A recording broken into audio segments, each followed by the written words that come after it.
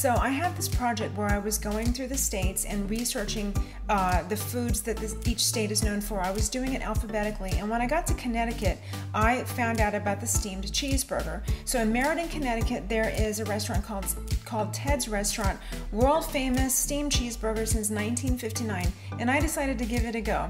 Boy, I'm glad that I did, because steaming your burgers produces juicy, moist, and delicious burgers every single time. The fat drops into the water below, and that's what you're left with. It's absolutely so much fun to make it this way.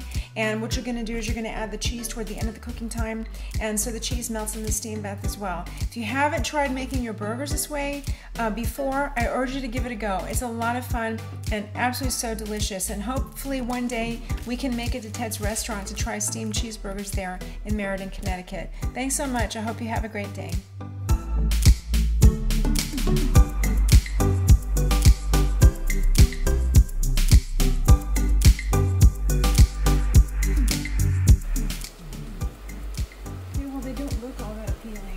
But I promise you they are very juicy and very tasty. They've been steaming for about 8 minutes. And here's the beautifully melted cheese.